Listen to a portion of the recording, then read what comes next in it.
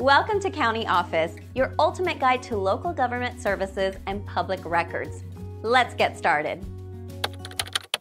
Am I liable for capital gains tax?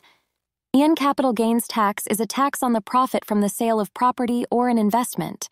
If you sell an asset for more than you paid for it, the profit is considered a capital gain. The tax applies to the gain, not the total sale amount. There are short-term and long-term capital gains taxes.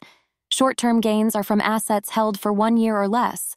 Long-term gains are from assets held for more than 1 year. The rates for these taxes differ. Your tax liability depends on your income and the duration you held the asset.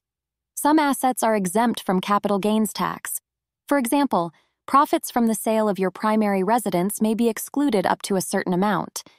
Certain investments in retirement accounts like IRAs or 401(k)s are not subject to capital gains tax until you withdraw the funds. If you inherit an asset, you may benefit from a step-up in basis, which can reduce the capital gains tax owed. Capital losses can offset capital gains.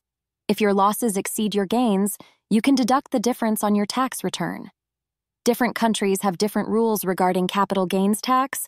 Always consult a tax professional for personalized advice. NN.